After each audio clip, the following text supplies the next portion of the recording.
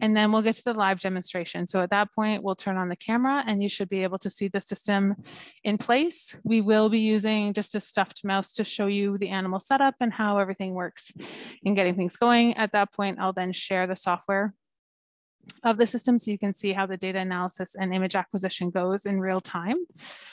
Then I'll turn things over to Val so he can do a brief description of some of the data that they have acquired. And we'll talk a little bit more about the next demonstration on June 9th. A quick note in terms of the animal change for today is we're just going to be imaging normal mice at this point.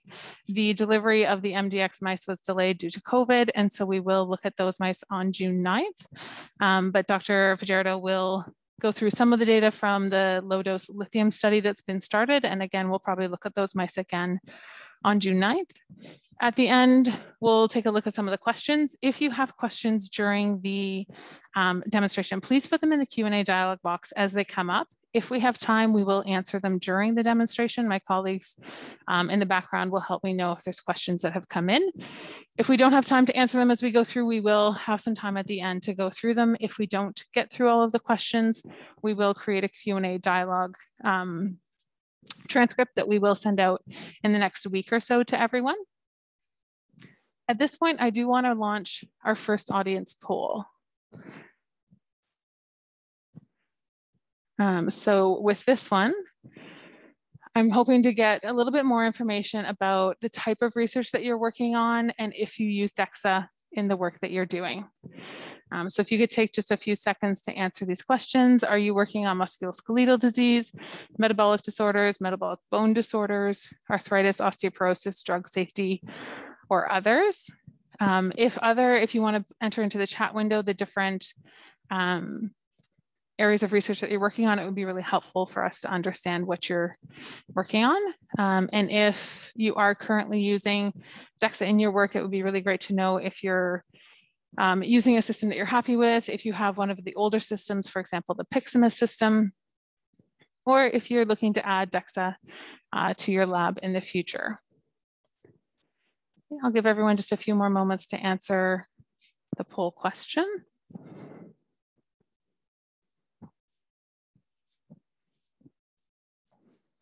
Okay, and I'm going to end the polling now. Thank you so much for that. Okay, so getting into how DXA works for those that aren't using it, I'll spend a little bit of time just to bring everybody up to speed on how DXA does work. Basically, DXA stands for dual energy X-ray absorptiometry. So really what it is we're using X-rays and we're looking at the absorption of those X-rays as it passes through tissue. As they pass through tissue, there's going to be different absorption based on whether the tissue is soft tissue, whether it be lean mass or fat mass or bone. And so with DXA, we want to use two different energies of the X-ray. So a low energy and a high energy. So we send these two, obviously the sample remains still in between each of those samples. And then what we use is various equations to solve for if each pixel is designated as bone or soft tissue. And then the soft tissue is further characterized into being lean mass or fat mass.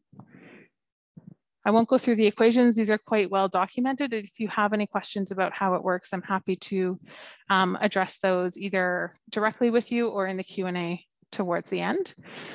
These are the types of images that you can expect to get out of the system. So these are acquired on a rat with the iNSiGHT system. So you get your typical X-ray attenuation image on which we can do different regions of interest and linear measurements, and we'll be able to see those as we go through the analysis in real time. We then get where the bone mineral is found to be within the animal. So this is an overlay that we can see.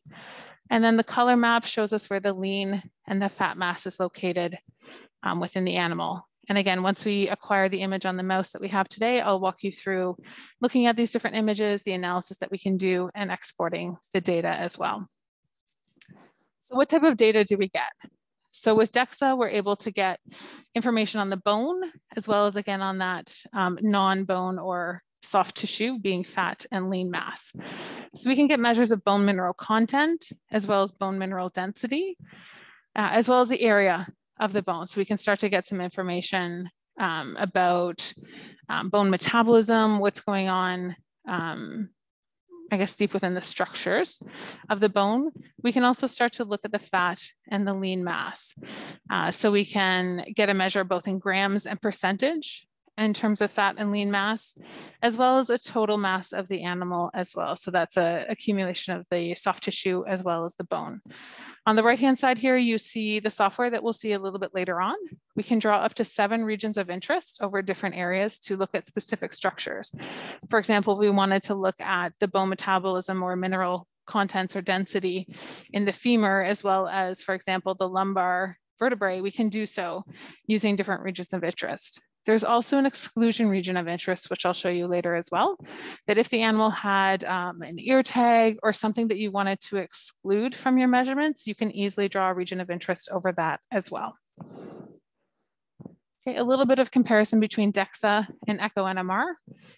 So echo NMR is a technique which it measures fat and lean mass as well as water content, but you do not get any information about bone using the echo MRI.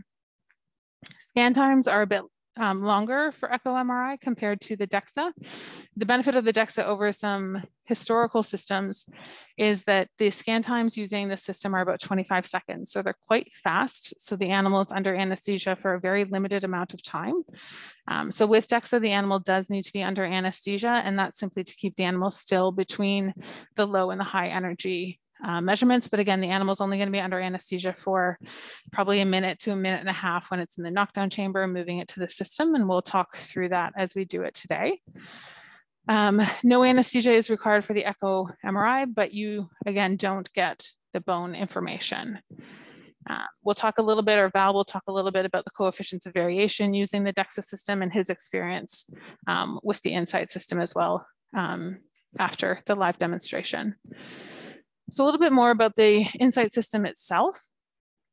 So the system is, it's about the size of a small washing machine, I would say. Again, we'll see it in real time once we turn the camera on. It is self-shielded. You'll see the integration of the anesthesia. Typically we use isoflurane, but if you wanted to use an injectable anesthesia, that would be fine as well. It is just a standard electrical connection, so you simply plug it into the wall. There's no extra infrastructure required with it being self-shielded as well. The workstation is on a Windows 10 system, and there is an offline analysis capability where you could take the images offline and perform that analysis back at your office as well. The system is ideally suited for longitudinal studies, so we'll see some examples of that with Val today and again on June 9th. It is non-invasive, so there's nothing that you need to do to the animal other than light anesthesia to be able to perform the image acquisition. You'll see it's very quick. I'll have Sebastian, one of Val's lab members, knock down the animal. I'll kind of walk you through what he's doing, and you can see how fast that happens. The radiation is very low, so there's no effect on the, I guess, the biology or on the model due to radiation exposure over a longitudinal study.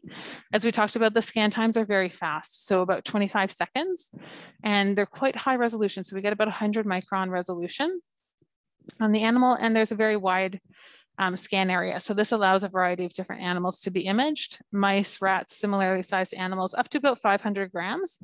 And the team at Osseosis is currently looking into if that can be extended into small rabbits, for example, up to 1 kilogram or 2 or 3 kilograms as well. So we'll hopefully in the future have a bit more information on that. A little more specifics about the system: it does use cone beam X-ray technology, and this is actually what allows the scan time to be so fast, in that it doesn't have to traverse over the animal to do the acquisition. It just uses cone beam again to send out the X-ray source across the entire field of view. Most of this we've gone over. Again, a standard electrical connection, and the system itself is self-shielded. So at this point, I'm going to get my colleague Scintica to turn on the camera. So we'll highlight that for you. Okay, so with the camera being on, we can see the system in place. So you can see it sitting right next to the stand anesthesia system. Okay, the workstation is sitting right next to us. You can see that here, and I'm here as well. And the anesthesia system is here. Okay, so what I'm going to do is I'm going to open up the software. so you can see it. I will share this in a moment, but right now we wanted you to see everything going on live with the camera. So the software is open. The first thing that we want to do is run our daily test. So this is using a phantom that comes with the system. It allows us to know that the system is performing well. Okay, so we can see our historical measurements, and the system will let us know right away if it fails. So I'm basically just going to open the door. Okay, I'm going to place my phantom, which is just this little plastic device that comes with the instrument. We want the label facing towards us, and we place it right on the square in the middle. Okay, so with the phantom in place, we've turned the system on just prior. They suggest about a 30-minute warm-up time. So once we place the phantom in, you can actually see it through the opening in the front of the instrument. I'm now going to put start daily test, and you'll see that it gives me a reminder of how to position the phantom. So if you're forgetting how to position it, it will explain for you. Click OK. What you'll see is when X-rays are being sent from the system, you'll see an indication on the screen that the system is on. There are also lights on the instrument itself that show you that the X-rays are being sent. We can see the progress in the progress bar down here. And once the measurement is complete, we'll have a pop-up window that should say it succeeds. Okay, so daily test success. It will log that information in with everything else, and we're ready to go. Okay, so at this point, I'm going to take the phantom out of the instrument. What I want to do now is position the nose cone. Because we're going to use gas anesthesia, I don't want the nose cone in the field of view when it's running the daily test. It will interfere with that signal. So then I just position the nose cone. This is our mouse nose cone. I'll position it where I feel the animal will be placed. Okay, using a bit of tape to hold it into position. Okay, and then I'm going to close the door. Okay, what we want to do now is set up for our imaging. So I'm going to go to the home window, and I'm going to go to our animal list. And so here we have the ability to have a study structure if you'd like. So doctor would be our main study. So you can see the Fajardo lab, we can see our demo. You could have a different doctor if you'd like for each individual study that you had. So I'm going to go into this one. They are password protected. So you would just create your own password. And then within that study or owner, you would have different animal IDs. Okay, so these are just different animals that we would have. I'm going to add our animal for today. So live demo comes up with the previously used name. So I'm going to say live demo 19th of May. We can put any information about the animal that we want. We can put how many days, for example, into the study it is, any information about the sex. And this comments field allows me to type any information about the model, and that will be saved with the data so that in the future you can go back and you can look at what was going on with that animal and what that specific animal was. I could go through and I could add as many of these as I want for that day's worth of imaging. Once we've done that, I'm going to double click, and that will take me straight into the measurement. Because we're using the anesthesia nose cone, we want to basically tell the system where that nose cone is and apply a mask to it so that it's not taking that nose cone into account when it's making the measurements. So if I come down here and I say apply mask, it's going to bring up a window that says, this is the current mask position. Obviously that's changed because we had the nose cone moved up and out of the way for our daily test. So I'm going to say I want to run a new one. Okay, the system's making a measurement. We can see the indication that the X-rays are on and our progress in the bottom. Okay, we see our updated image and everything looks good. So I'm going to say apply. So now anytime I take an image with an animal, it will exclude this from the measurements. Okay, so now at this point, I'm going to walk you through the animal preparation steps with a stuffed mouse.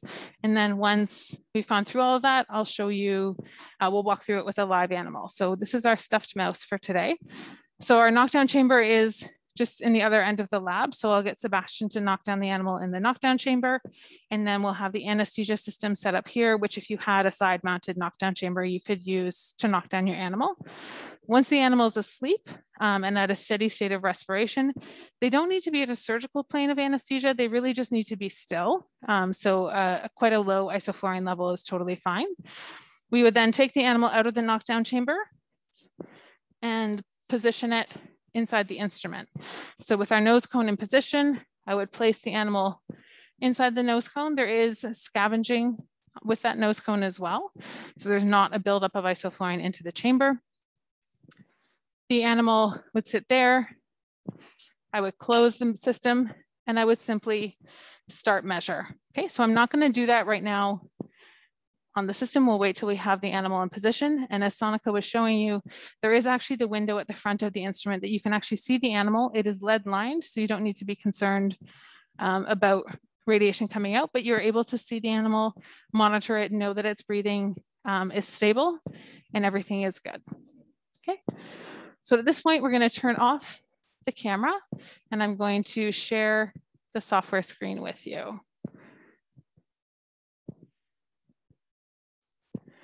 Perfect, great. So now we can see their software screen in real time. So Sebastian's now actually just taking the animal out of the cage. He's going to put it into the knockdown chamber. I'm removing the stuffy mouse from the system. So we can do that. Scintica, are there any questions? What is the advantage of DXA over CT?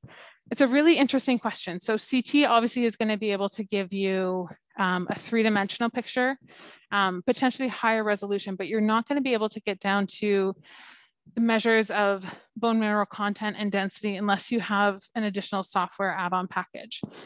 The benefit is the time to do the acquisition. This is going to take 25 seconds to get an image. You'll see that in real time.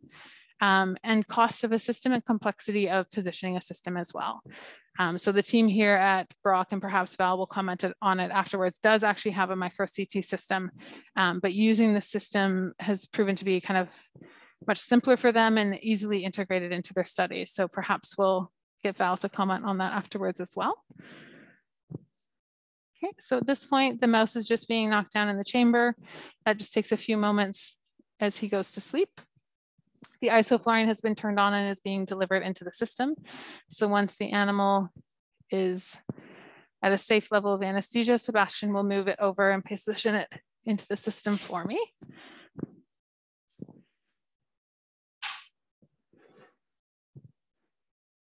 Okay, so looks like he's on his way over. So you can see here some of the settings in terms of the low and the high energy for the DXA. These are things that we don't change on the instrument simply because they're set for the DXA imaging. Sebastian's now just positioning the animal in the nose cone, right in the center. So we see that X marks the spot. That's exactly where Sebastian wants to center the animal. Putting its nose into the nose cone, nice and splayed out for us. So we have all of the bones clearly visible on our image. You will see on the screen that there is this option for DR mode. That's digital radiography. And so that gives you the option to do just a digital X-ray image, and the plate that the animal is positioned on can actually be moved up or down within the instrument to give you better magnification if you'd like on the animal. It's okay. The animal just woke up, so Sebastian's going to put him back in the knockdown chamber and get him ready. He was putting the eye ointment on just to help protect the eyes during the imaging. So again, the digital radiography is possible with the system. It's an add-on feature, and we can move the platform up and down. If you want to rotate it over, Sebastian, it's no problem. I'll redo the mask. Yep. Yep. So the nose cone, the way that I positioned it was tilted up, and so it was difficult for the animal to be effectively anesthetized. So we're just going to reposition that, and I'll redo the mask. Perfect. Great. So if I want to redo the mask, I just click on apply mask, and I'm going to push new because Sebastian just changed it ever so slightly. Again, we'll see that the X-ray is actively on. And again, there are lights on the instrument to allow us to see that as well.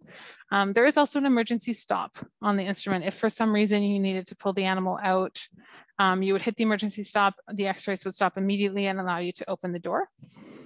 Okay, so I'm going to hit apply. Yep, and Sebastian's gonna bring over the mouse for us. Perfect.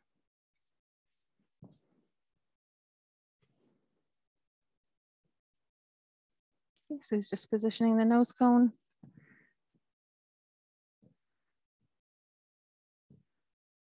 Great. And when Dr. Fajardo is talking about the data that they've acquired, he will actually talk a little bit about coefficient of variation in placement of the animal. So I'll show you some results. He's waking up his tail. Just put his nose in further. I'll show you some results where they repositioned the animal. I think it was 6 times sequentially, and we can see the consistency in the data. Okay, so the animal's in position. I can visually see him, so I'm looking for any signs that he's waking up, for the tail raising and things that we saw earlier. Right now I'm going to start the measurement. So I'm pushing start.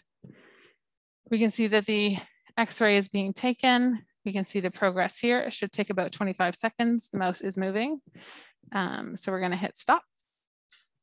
And he's going to take the animal out. So we can see that the nose cone has moved as well. So I'm going to reposition that. I apologize. This normally in our practice yesterday went smoothly. Always for a live demo, we encounter fun tests. So I'm going to go back to the measurement window. I'm going to reapply the mask because we repositioned the nose cone.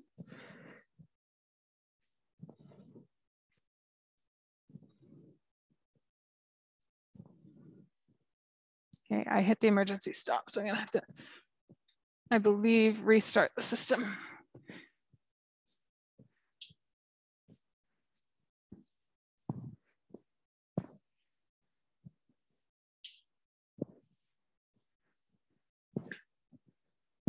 Okay, and I will most likely have to restart the software as well. I hit the emergency stop so that the animal didn't wake up inside the system, so bear with me.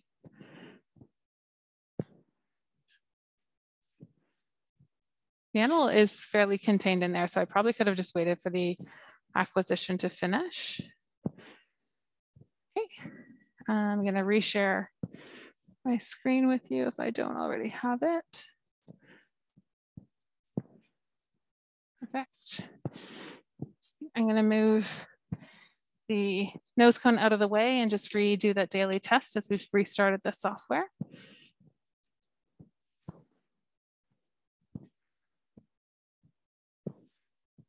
Okay. So daily test, start daily test. I have the phantom in position.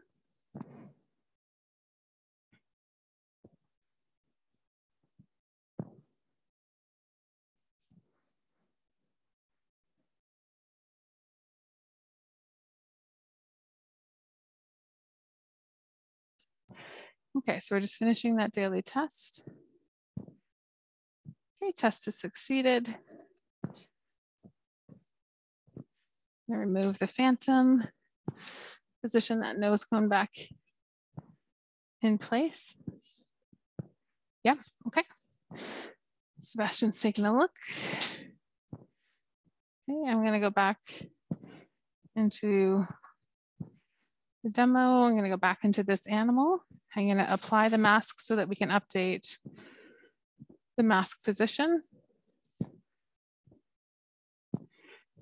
Okay.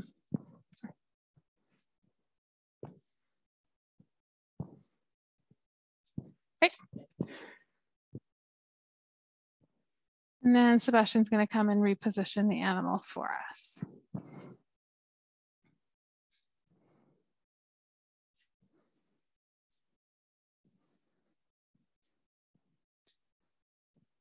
Okay, he's just putting the eye ointment back on the mouse. Closing the door. I can see the animal's doing well. And I'm going to take the measurement. Okay, so we can see the progress across the bottom of the screen. Okay, we can see the resulting image. It's just doing all the calculations for us and performing that second X-ray. I actually hear a tone in my ear when it's taken both of them. So now everything's complete and Sebastian can take the animal out of the instrument and place it back in its cage. So that's really how fast the acquisition is. So then what we can see, sorry, I'm gonna sit back on my chair, is the image that we took of the animal. The purple that you're seeing over the mask is that applied mask feature that I did initially just to have that removed from the data analysis. So the system gives us this X-ray absorption image. We also get the image of where the bone mineral density was detected using those equations that we showed from before, and the color overlay. So this is the map. So this is quite a young animal. There's not a lot of fat, which is appearing in red, and the lean mass, sorry, is in green. If I want to change that color overlay, I simply left click on the image. I can remove the bone map. I can remove the lean mass and see only the fat, or I can remove the fat and see only the lean mass. There also is the option to change the color of either the lean and the fat mass. So you have those options presented here for you. Now, if we want to take a look at the measurements that come from the system, if I double click on ROI, we can see the measurements. So RO1 is always going to be your entire animal. So we again get bone mineral density, bone mineral content, the area in centimeters squared, the tissue area, the fat percentage, the fats in gram, the lean mass, and the total weight of the animal as well. If I want to draw specific regions of interest, I likely want to zoom in on my animal. I'm going to do so from the X-ray image. I'm simply going to right click. And then I'm able to draw a region of interest around the specific animal, and I can click OK. So here we have a nice zoomed in image of the animal. So what I can do then is draw a variety of regions of interest. So I can draw, for example, a region of interest around the femur. So I'm just left clicking and then right clicking to lock that down. I can draw another region of interest, again, up to 7 regions of interest. If, for example, I want to draw on the lumbar vertebrae, you can choose what level. With the resolution of the system, you can see the individual vertebrae quite clearly on this animal.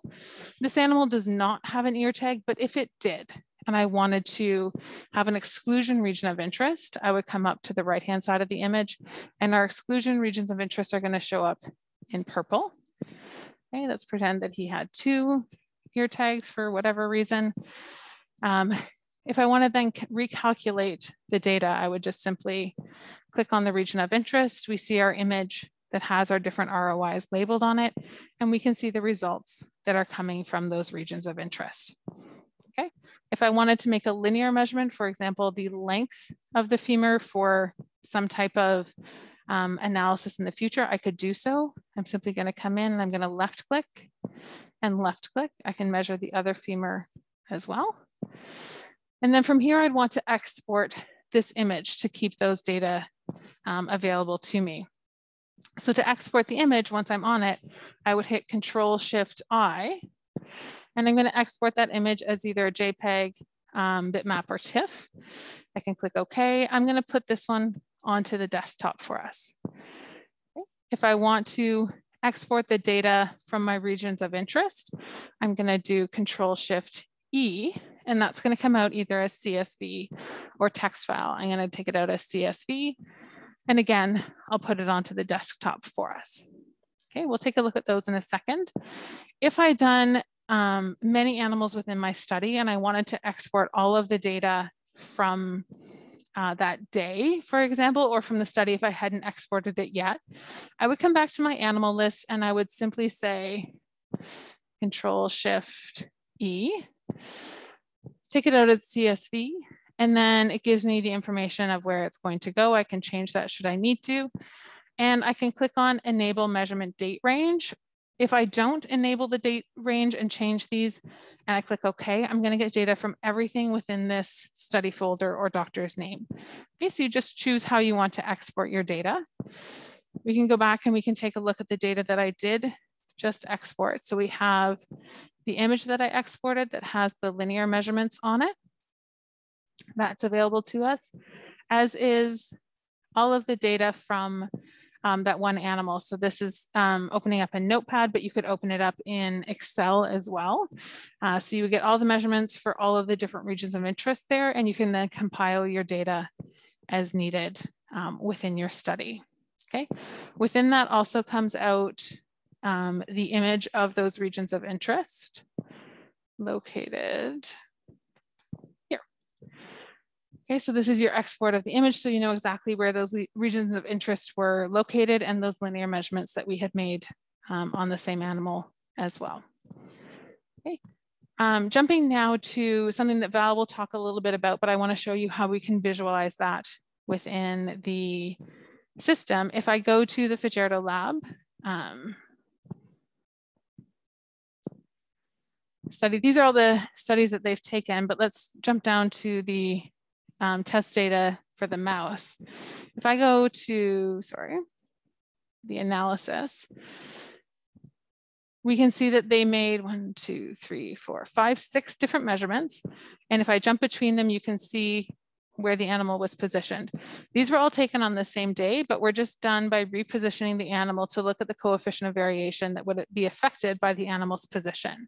So again, same animal, just 6 different positions with the data reported, and Val will show some of this data and the multiple animals that they did it with. If I go to the history tab, we can then also see here that specific bone mineral density and the fat mass as we see it over time. If I had drawn multiple regions of interest, which were not done on this animal, I could change the region of interest and see all of that here. Okay. Are there any questions that are relating to the software that I can help to answer right now? There's a few people that I noticed raise their hands. If you can enter your questions in the chat or the Q&A dialog box, that would be really helpful for us to be able to address them for you. At this point, I'm going to see if Val can unmute himself, and I will share his slides. Can you hear me okay? Yes. Okay. Okay, thanks, Tanya. So as Tanya mentioned, we've had the system for about 2 months now, and really easy to use, easily integrated into our research program. So as Tanya mentioned, I'm going to be showing some data on CV, or coefficient of variation, and also some data on a project that we have with low dose lithium supplementation and body composition in mice. So I didn't get to vote on the poll as a panelist, but I'll talk about the main uses for us for the small animal DXA. So we would like to use it for body composition, mainly fat and lean mass. So to help with our ongoing projects related to obesity, but also muscular dystrophy. Again, with COVID-19, we had to change plans, and ideally, or hopefully, we'll be presenting that data on the June 9th webinar. I'll show you some data coupling the body composition data, particularly the lean mass, with the metabolic cage data that we also have here in collaboration with Dr. Rebecca McPherson. We're also interested in measuring bone structure, so bone mineral density and content, all these things that Tanya showed you earlier in this webinar. So we've got some collaborations, ongoing collaborations with NASA and some European scientists for real and simulated microgravity, looking at the effects of high-limb suspension or space flights on musculoskeletal health. And we're specifically interested in the effects of GSK3 inhibition with lithium on promoting osteogenic signaling. Unfortunately, I won't have any data to show you in this with this project, but that's okay. I can show you the coefficient of variations that we produced, actually Sebastian produced. In this case, this is a female mouse, 10 months old. And I'm going to show a bunch of these tables here. So I'll just get you sorted out here. We've got bone mineral density, all of the measures that Tanya was talking about and showing you throughout this, this demo. Then we have bone mineral content all the way to total weight from left to right. The number of values is 6 because we've just simply repeatedly measured the same mouse to get a mean, a standard deviation, a standard error of the mean, but more important to us, a coefficient of variation. And we're pretty pleased with these numbers, all less than 3% in the bone structure side of things. Really, really impressed with the body composition CVs, all less than 1%. So we're really happy with these CVs. This is in a female mouse. Now looking at a male mouse, similar findings. In this case, it's a male mouse that's about a year old.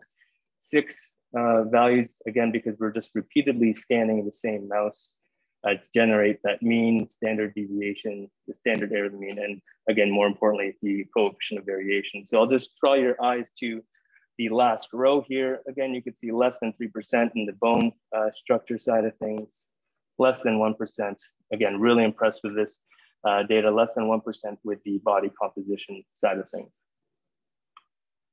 As Tanya mentioned, we also did a placement CV test where we again measured the same mouse 6 times, but before measuring or scanning the mouse, we repositioned the mouse each time just to see how robust this system really is. And again, we're really quite pleased with the data in the bone structure side of things at or below 3% in the coefficient of variation. So really, really good. Again, really impressed with the body composition CVs at or less than 1%. So really happy with the CVs and the performance so far. We also use rats from time to time. So we thought it'd be good to look at the CVs, looking at a male rat, in this case, 3 to 4 months old. So same table, bone mineral density from left to right, all the way to total weight. In this case, we've actually done it 7 times. So repeatedly scanned the same rat. This is non-reposition. So just clicking scan 7 times. And the numbers are actually really impressive in the rat. So it's slightly larger rodents. We see less than 1% for the bone structure. And again, less than 1% for the body composition. We then, of course, did the repositioning CV. So before each scan, we repositioned the rat. And the numbers are still really, really good, less than 3% in the bone structure, less than 1% in the body composition, things like fat percent, lean percent, and total body mass. So these numbers are really, really easy to obtain. And from what we've seen, the system seems to be really robust as well, which is nice for us. So now we'll move over to applying this system into some of our ongoing work. What I'll show you is a project in collaboration with Dr. Rebecca McPherson. She's over here. She's an associate professor in the Department of Health Sciences. And together, my lab and her lab, this is actually my arm we cut out. My lab and her lab, we're trying to stimulate energy expenditure to combat obesity. So can we increase energy expenditure to attenuate adiposity and the deleterious effects that come with that, things like insulin resistance and glucose intolerance. So one of the ways that we are focused on in terms of increasing energy expenditure, and I'm not going to dive into the cellular details, is to treat mice with a very low dose of lithium. So this dose is 10 milligrams per kilogram per day. It's a really low dose. We provide it in their drinking water. It results in a serum concentration of 0.02 millimolar. And we treat them for 6 to 12 weeks. I've got 6 underlined because I'm going to be showing you some data from 6 weeks. And in the future, show you some data from 10 and 12 weeks on the next webinar as well. So just to highlight, this dose has also been shown to reduce high-fat diet-induced weight gain by others. And this was published in 2010 in Vascular Pharmacology. So the data that I'm going to show you below here, this is all in the chow-fed state. So there's no high-fat diet yet, but we're really interested to get the body composition data once we start feeding the mice lithium and a high-fat diet. But this is energy expenditure data in collaboration with Dr. Rebecca McPherson, who has a Promethean metabolic cage system. And so we'll just focus your attention on panel A here. On the x-axis, or the horizontal axis, we've got time. So this is showing the light and dark cycles each 12 hours. So this is a whole day. And then on the y-axis, or the vertical axis, we've got VO2, or oxygen consumption, so our indirect measure of energy expenditure. And what we can see here is that clearly the red line, which represents the lithium chloride group, have elevated energy expenditure throughout the light and dark periods. And this result is quite reproducible. We've done it 2 or 3 times now. And over here on panel B, you could see the statistics showing significant differences in both the dark, light, and the average daily period. Now, one thing I want you to note is that this energy expenditure data right now is normalized to body mass. And this is typically what you see in our field, normalizing energy expenditure to body mass. So one of the things that we asked was, does this increase in energy expenditure, well, does it translate to a change in body composition? Presumably, you'd expect a reduction in percent fat mass and potentially an increase in percent lean mass. Again, this is in just the chow-fed state and just 6 weeks of low-dose lithium feeding. And you can see the nice color maps that are given by the system. And what we see here, although not different statistically, the direction is there. We see a potential decrease in percent fat mass and potential increase in percent lean mass. Again, this is at 6 weeks with just chow feeding. So we will reassess this at 12 weeks of feeding and to see if this will change statistically. And that's one of the highlights of this system, I believe, is the ease with which you can carry out or conduct non-invasive longitudinal studies. And it's a really big bonus for us in the side of metabolism, but also in musculoskeletal health. And so keep this in mind as well too, this percent lean mass, because I'm going to get back to that point of normalizing the energy expenditure to body mass. And one of the things that we know and we're mindful of is that as you increase fat-free mass here on the x-axis, as you increase fat-free mass, you will increase energy expenditure. So in this case, showing basal metabolic rate, but the increase in fat-free mass will increase energy expenditure in different physical states as well. And so what's perhaps more accurate in many cases is to normalize the energy expenditure to fat-free mass. Now, normally we wouldn't be able to do this unless we had both systems, the metabolic cage system and also a small animal DXA. And what we find is that it's the same graph, time here on the x-axis and energy expenditure, but now normalized to fat-free mass. The red line showing the lithium chloride group. We can see again clearly elevations in energy expenditure, even when normalized to fat-free mass. And this is good for us because now it tells us that maybe there's something happening at a cellular that can account for this increase in energy expenditure. And we're really looking forward to publishing some of our data in that aspect in the near future. But I'll leave it there for now, and I'll just let you know that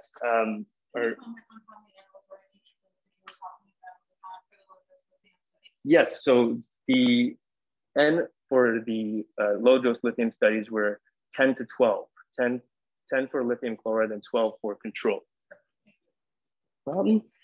So for the June 9th online webinar, we will be showing some of the data that we will collect from the D2-MDX mouse model, which is a preclinical mouse model for Duchenne muscular dystrophy, and will be particularly focused on lean mass and bone structure, so bone mineral density and bone mineral content. And we'll also show you some longitudinal data with the low-dose lithium supplementation study. So to be continued on that front. Perfect. Thanks, Val, so much for going through those slides. We'll now jump into the last audience poll.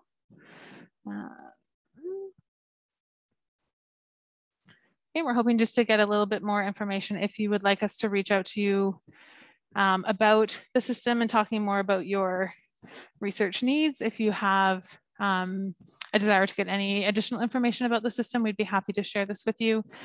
Or just let us know if you were here to learn more about interesting technologies that we have. I'd be happy to connect and talk with you about the DXA system, but if that's not appropriate, that's okay as well.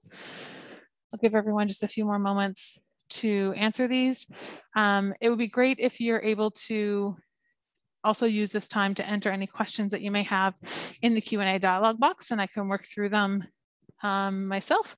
And also if there's any for Val, I'm happy to bring him back into the conversation as well. Okay, so I'll give everyone just a few more minutes to answer those questions. Perfect. Thanks again for taking the time to answer that for us. Perfect. So now I'm going to open it up to the Q&A session. I think we have answered most of the questions that have come through. I did see a few people raise their hands. So please, again, feel free to enter your questions that you may have had in the chat or the Q&A dialog box, and I can work through them. We do still have about 15 minutes time, so feel free, we can use up that time. If there are no additional questions that come in, we will obviously give everyone back 15 minutes in their calendar, which everyone appreciates these days, I'm sure.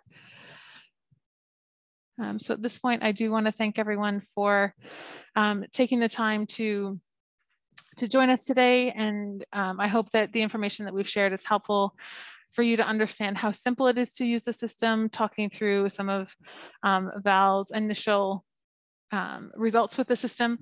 Like we've mentioned a couple of times, we will be doing another demo on June 9th. The registration information is in the same location for that demonstration.